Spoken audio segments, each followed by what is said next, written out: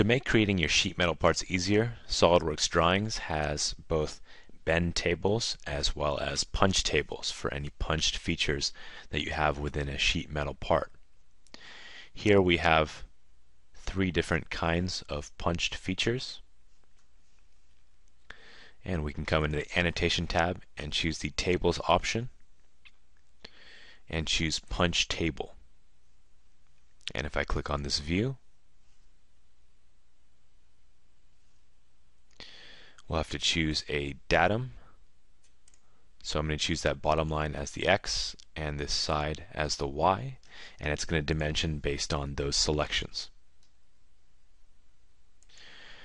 Okay, this didn't bring in any of that data, so I'm going to go ahead and try this again. Sometimes if you don't select the view, it'll come in as blank. So once again, I'm going to select the view, go to Punch Table, choose this bottom edge and the side edge,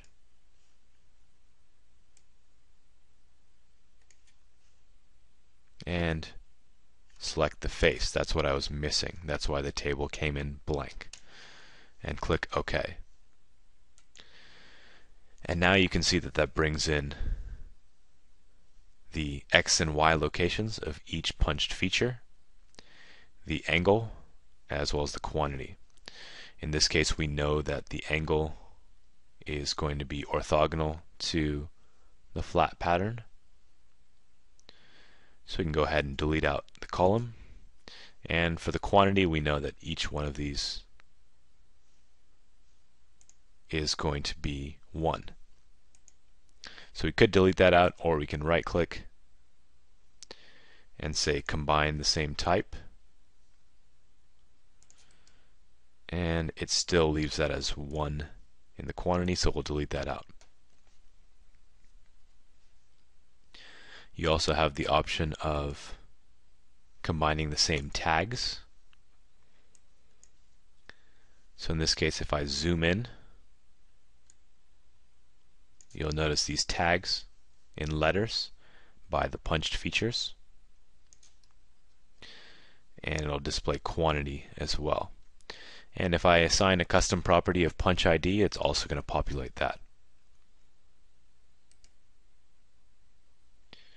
But I'll go ahead and let it expand the tags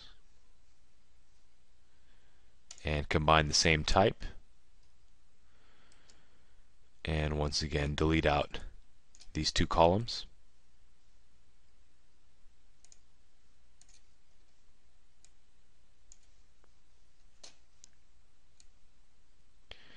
And we can easily resize the table as well by dragging it from a corner.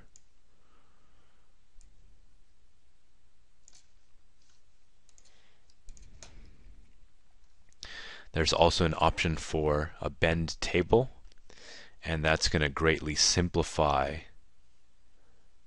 this drawing view. It'll remove out all these notes. If I choose bend table and select the flat pattern. And we can also change the alphanumerical control if we know that we've used letters for the punch IDs. We can change this to numbers to make it simpler to view. And now you can see that each one of those lines is labeled with a number, and the center is labeled with the fixed face.